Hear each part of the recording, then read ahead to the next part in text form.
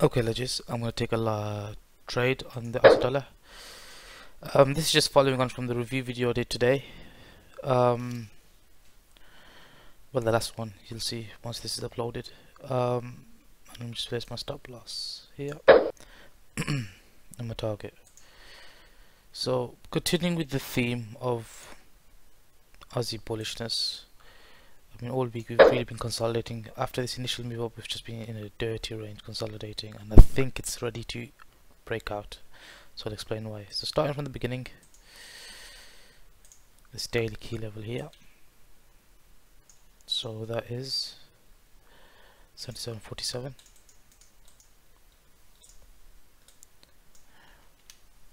Okay. Now to the H1, I spoke about this here, this candle here, acting as the pivot.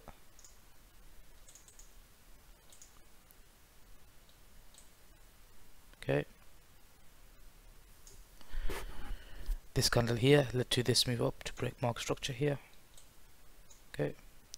As you can see, it's acting as resistance, resistance, support, support, support. Finally, support came down to 50% of it.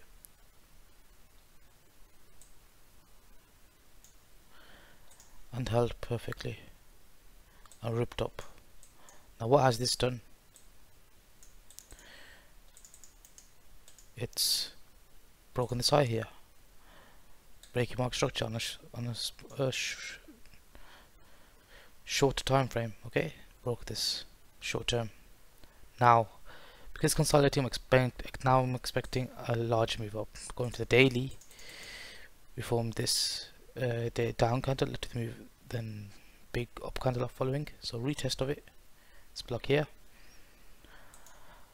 So this showed me these down candles that took out these stops here within this here, pushed up, broke this high. Now let's mark out 50% of this. Comes in perfectly here. Okay. My stop loss just below that. Now my stop loss is also based on see this up candle here, similar. So I look for zones where price is acting as pivots. Okay, candles, resistance, spike through there. As soon as this broke, then this was gave in, and then we had bullish flow. This down candle pushed up, broke the structure high, retest of that here. So if they were selling here, they come back down, start buying. Okay, plus it's 50% of what? This range, this down, right up here, these down candles. I'm ignoring this because this candle is within these two candles, so I don't need to count that. So I'll get rid of that now. So my stop loss is 7.5 ticks. My target is 66.4. Okay, so that's target 1, and I personally believe we're gonna reach 4 here as extended targets. Okay, so we'll see how price unfolds, and I'll update as it does. Okay, legends, just continuing with the trade. So right from our entry, really, didn't mess around much, and it pushed up, and that was expected because once we've taken out the stops and once it's ready to rip, then it doesn't really waste time. So still on for this target. So the next level of resistance we are at now is, if I go to the monthly chart, right, it's gonna be last month's low. So last month's low comes in at 77.988. So if I draw a line like that, 77.988, and I'll explain why that is significant for me. So we'll just do it in a different color.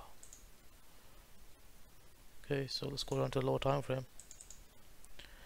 Now look at the monthly chart, for example, right? We've come down.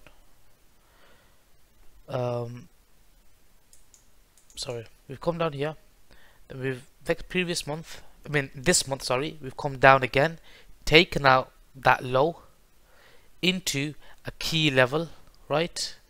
Into a key level and back above. What does that say? So if I was trading that and I was expecting, if I wanted to buy, for example, Obviously I'd wait for a key level, but then I'd like to see a stop rate, because once we get a stop rate, right, then the movement away from it is quite quick. So obviously this is a monthly candle, but say on the lower time frame, my ideal plays are what's it called, stop rates, then entering. For example, here we have this low here, quick wick through, but then a sign of a stop rate is it automatically rejects, goes back within the range. Here now, the fact that it's above the monthly open shows that it's back within the range, which is in favor of the reasoning we've given already for our bullish bias. Okay, so far it's going the way we wanted to. Now for if the candle was to go above the monthly open, then this day trade could evolve into a swing trade, because then we're bullish. And for example, we are still making low high.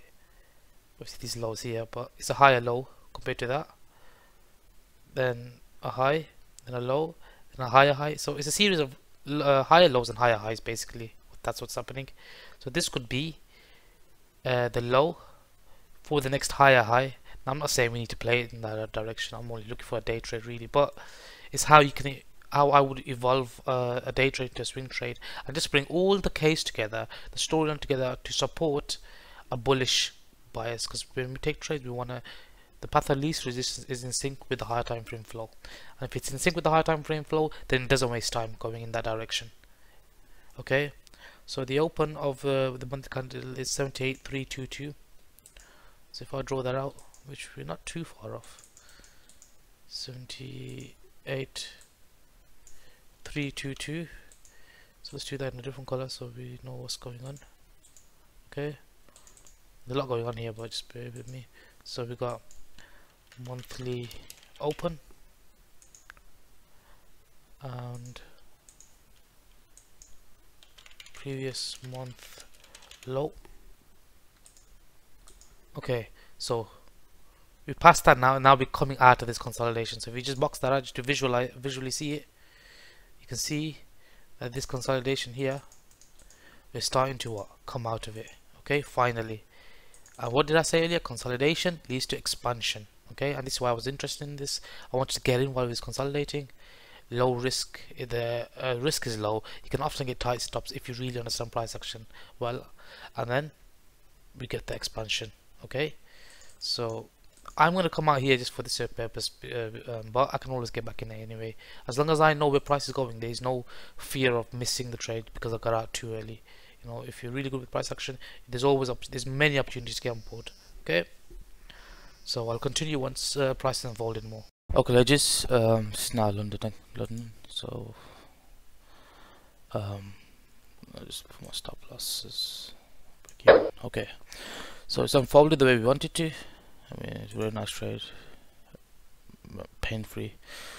As I explained, previous month low, this was important. Explain the significance of that, and now you can see why.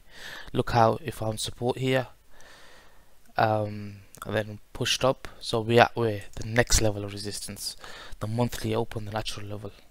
Okay, so this is what turns things the month bullish or bearish. Okay, so I still think it's gonna go higher. I think it's gonna at least fill this in. So I'm gonna take some off the table now. Okay, so what about half of this off, and have the remaining half run.